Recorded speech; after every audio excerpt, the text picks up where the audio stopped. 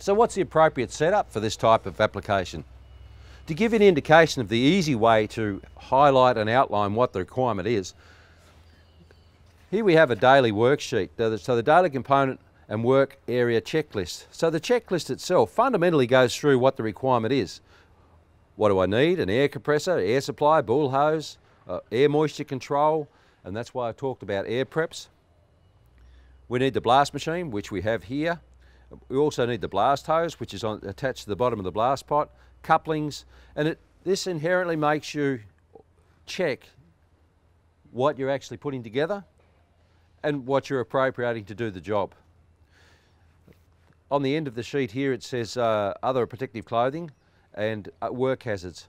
So I want you to understand that there's not only you're doing the job, what you need to understand as well is that you're having an effect on the environment. So there's the noise levels, and also what am I blasting? Have I made sure that anything that doesn't need to be blasted has been removed? So all of these are fundamental requirements in relation to the process in moving forward. So here it shows you a compressor, an aftercooler, your blast pot, the guy blasting, he's got his blast helmet on, he's got a CO2 monitor, he's got a breathing air filter and an alternate compressor if required. Why do they have another compressor there? If this compressor wasn't big enough, of course he would have to install another compressor to facilitate the air to help him breathe. Predominantly what we do is we'll have one compressor large enough to operate our aftercooler or air prep. We'll have the compressor large enough to operate our blast pot as well, and also too we'll plug our breathing air into that one compressor. So it's important to know that your compressor is large enough to do the job, and as we go through this whole process we'll help you understand what I require to make sure that I do have enough air to facilitate all this requirement to have a good outcome in relation to blasting. So I suggest that this is utilised every day, and it's put with your JSA or JSHAs to ensure that all this paperwork has been checked and filled out. And there's nothing wrong with having another person check what you put together as well, because you've got to remember that this is a high velocity equipment, and the high velocity outcome can be detrimental to people's safety. So the whole aspect of this is to keep you safe.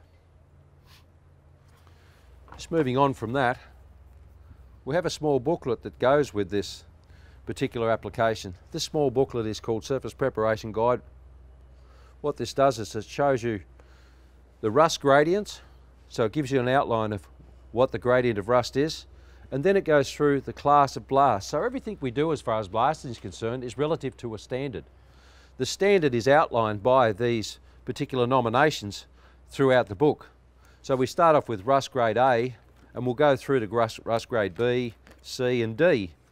So when we get to D, there's quite a significant difference between rust grade A and D in relation to its pitting and so forth. So this is why it's important that you understand what your equipment is capable of doing, how much air do I need, what size nozzle do I need, and how do I appropriate all that equipment to facilitate the appropriate outcome in relation to the class of blast. Because when you're blasting, you are blasting to a class, and we all refer to that class in relation to what the requirement is. The requirement is also outlined on a specification, so the specification complements the class of blast and is written and nominated for you to adhere to and comply to in relation to an outcome. So this book also too has a lot more information on it.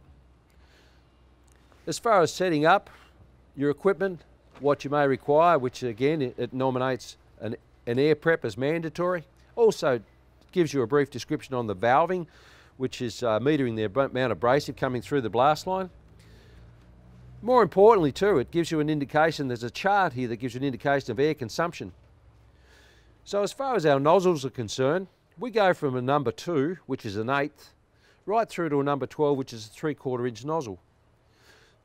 The whole idea of this graph is to give you an indication of how much air I required for what size nozzle. So today, for example, we'll be using a number 7 nozzle, and we'll be blasting at 100 psi.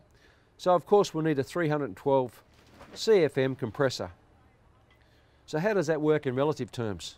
I have to make sure that I have appropriate air pressure and volumetric air to facilitate the appropriate outcome of this particular blast nozzle's application. So what we've done here is appropriated our gear for blasting. So we have an air prep to ensure that we have no moisture in the air.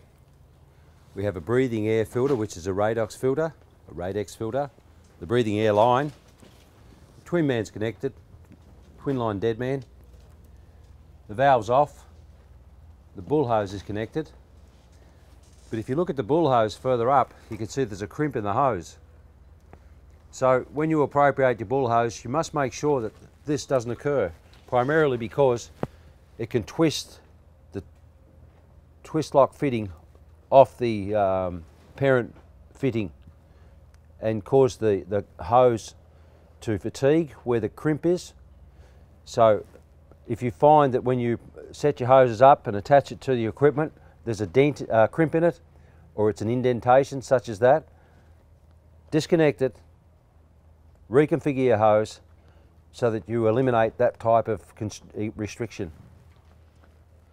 From the air prep as well, we've got the 1-inch 25mm supply line of air to a regulated air line on the other side of this, which is on the side, and then you've got a gauge on the top, and then we've got 2, 4, 6 outlets on the top, so 6 helmets can run off this one filter.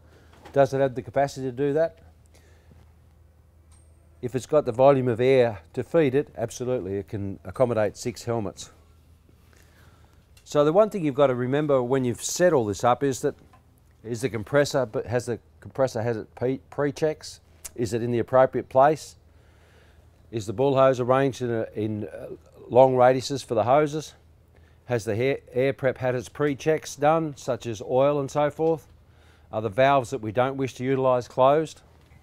Is the abrasive blast hose set in such an arrangement that it has long radius instead of sharp radiuses on the hose? Ensure that your breathing air line is not in a place where it impedes traffic. Same with your blast hose. Also too, arrange your breathing air hose so that it is divorced from all other traffic so that no one can trip on it, can't be run over and so forth. So ensure that all your safety clips are in your claw couplings or mince-up couplings. Make sure your whip checks are secured appropriately and tight, taut, with no slack whatsoever. Then you can go through and make sure your vents are open on things like your moisture accumulator, on your air prep primary in, the bottom of the air prep, slightly crack that valve open, and also too on the moisture accumulator on this particular vessel here, which is on the blast pot, just crack that valve open slightly. So now when I turn the air on, what will happen is I have these valves cracked. So as I open each valve, I can check that there's the right amount of consistency of air and exhaust in these particular units. The most important one is this particular unit here. On the bottom of this unit there is also a bleed valve.